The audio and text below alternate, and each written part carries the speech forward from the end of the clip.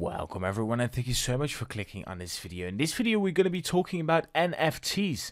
Yes, it is true, Alibaba is doing something with NFTs, and in this video I'm going to explain exactly what they do and what I think of that. So here we have it. Alibaba's latest NFT launch features non-tradable badges celebrating 4 Winter Olympic sports. It's quite interesting to see actually, because of course Alibaba is not known for this at all. Frankly, it's more something that I expect Tencent to do, you know. But Alibaba is actually, you know, joining the NFT space, and of course this is very, very interesting. And so, of course, they are, you know, it's a special thing, right? It's not a new business there that they are going to start up, I think. Yeah, they are basically combining this Winter Olympics event with the creation of NFTs, which is, of course, quite interesting. So let's take a look. Now, once again, it's very interesting because they feature the Beijing 2022 Winter Olympics. And so that's why they created these NFTs. Now, I actually have pictures of the NFT, so we'll be going into that a little bit further in the video. But it's actually interesting because it's actually these businesses, okay, Tmall, of course, very popular. These businesses that Alibaba owns, right? They are creating this NFT. So it's one of the businesses that Alibaba owns is creating these NFTs. Now, of course, this is somewhat of a trend in business life right now, okay? You see Walmart, you see other big businesses entering the NFT space, or the metaverse, you know, or crypto even. So it is quite popular to engage in these projects that are, well, let's say very, very modern, and most certainly without any success yet. All right, even though they are popular, what I'm trying to say is the long term, we have not a clue what they are going to mean to us, okay? Now, crypto, I'm very skeptical about. I think virtually all crypto will go to zero. But I think NFTs is a little bit different because it is some work of art, right? So it would not surprise me if in 50 years this is still a big thing for some reason. Right now, yeah, it's nothing that I'm into or something, but it wouldn't surprise me that much. And by the way, that also goes for the use of cryptocurrency. I do believe we will eventually be going to a digital currency of a sort. I just don't believe that Bitcoin and Ethereum are great investments. Just to clear that up real quick, okay? Not to make any confusion. That is what I think about that. And I can perhaps make a video about that later on. But right now we're talking about the NFTs. And so it is kind of right now popular to join this space. And I know quite a lot of people are excited about this, especially in the metaverse, of course. Now, Tencent is quite huge in this, okay? So, of course, one of the big rivals of Alibaba, Tencent, is quite big in this, especially in the metaverse, because, of course, Tencent has done so many investments in so many businesses, and Tencent likes to invest in businesses that don't do very well yet, but are poised to do well. Okay, that sounds very general and like something everyone would want. But what I'm trying to say is they are perfectly happy to invest in businesses that lose a lot of money just because they think in 5 to 10 years they'll be doing fantastic, you know. And that is, for example, something I would never do. If you don't book a profit, you know, or perhaps you're losing very little money, then it might be okay. But I don't like businesses that for every buck they get, they lose $5, okay? Tencent is a little bit more lenient in that regard, and so far they have been doing that with great success, okay? It's just a difference in investing style. One is probably not better than the other. Depends on the person that is executing the strategy too, I guess. For beginners, I would always say look at profits, okay? Always look at the numbers. But for Tencent, it's a little bit different. And nonetheless, so it is nothing new, okay? In some way, it really surprises me because NFTs, you know, is quite interesting, especially for a big business like Alibaba to engage in that. On the other hand, you know, it is also in line with trend, and more importantly, it's actually a great opportunity for these businesses, right? They thought, okay, the Olympics are coming, NFTs are popular, let's just combine it and do something crazy.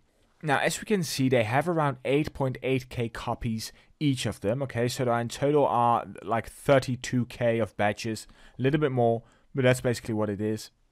And very important to bear in mind, it is nothing commercial, okay? As we can see right here, 16 cents.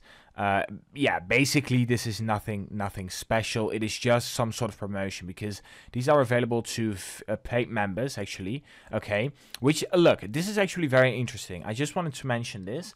You actually see the ecosystem of Alibaba emerging already, okay? Because now they are selling with their e-commerce business, right? But they are using the subscription models to farm out that profit or that extra thing they can do for their customers. It's not really profit, of course, don't get me wrong, because they will get a couple of bucks from it. Nothing, of course, but what I'm trying to say is they are using different businesses they own, Alibaba Group, okay? They combine them into one powerful ecosystem, and this is an example of that. And of course, the first NFT, sold very, very quickly, which doesn't surprise me one bit. Now, one thing, China, of course, bans cryptocurrencies. Okay, so it's very, very interesting. They banned cryptocurrencies, but these are digital collectibles. Which is, of course, true. There is, a great difference between cryptocurrencies and NFTs. Nonetheless, as we can see here, Tencent, JD, they are also wild about this. But what is quite important to bear in mind is that actually China is not happy about the cryptos, which I personally completely agree with. Once again, I'm really not that big of a crypto fan, as you probably know.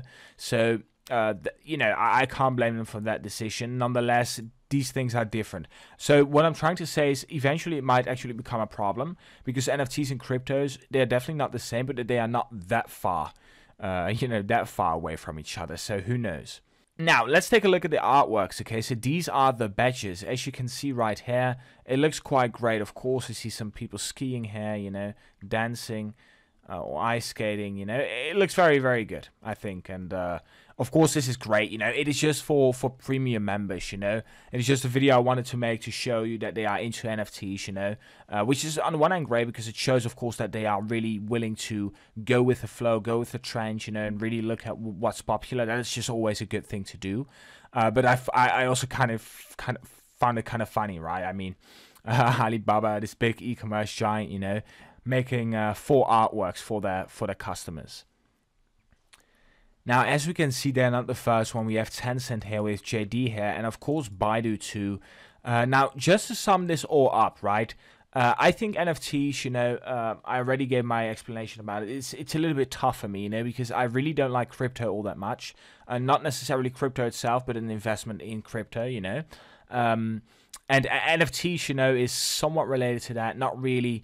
I like NFTs for that matter more, but it is still somewhat in that space, And of course, it is highly likely that in 10 years, NFTs are just gone, right? Because let's be honest, these are usually trends that just come and go, It might be the next thing, who knows? But for now, what I will say is it is actually very interesting that Alibaba and Tencent and Baidu are, close to the trend. I think that's always a good sign. And of course, it is quite nice that they made some great artworks for their loyal customers. So on the whole, I'm happy with this. It's a funny video to make. What I will say is that I don't believe that Alibaba has any real plans to enter this market, okay? What I do believe is that Tencent probably will, and Baidu too, all right? Because Baidu and Tencent are both businesses that definitely like to experiment with unprofitable businesses and with the next big thing. All right, so the metaverse, Tencent and Baidu, like to engage in that. Alibaba and JD, of course, are a little bit different in that. Alibaba and JD is more infrastructure businesses, right? Logistics, e-commerce, and stuff like that. So it's not very logical for them to go into NFTs, but yeah, they also went into the cloud, So eventually, if NFTs are here to stay, it is actually good that they at least have some knowledge about NFTs, how things work. It might show some potential. I just like it, okay, because it shows that they are going with the trend. That is very important to me. That they know what plays among their customers. Once again, it's nothing big. Right, I mean, they just sell a couple of bucks of NFTs. That's basically it. But once again, I like the gesture that they actually care about what the customers think. I think it's always very healthy to see. It is not revolutionary. Once again, Tencent, Baidu, JD are also in this space. But I do believe it is important because, of course, when businesses die, it is usually because they could not adapt to the next thing. So I'm happy to see that they're at least dynamic. So let me know in the comments what you think about this NFT thing. All right, do you think that this is the worst thing ever? And also tell me your opinion about the artworks. Do you like the artworks? And would you buy it? So that was all for now. Thank you so much for watching, and I'll see you in the next one.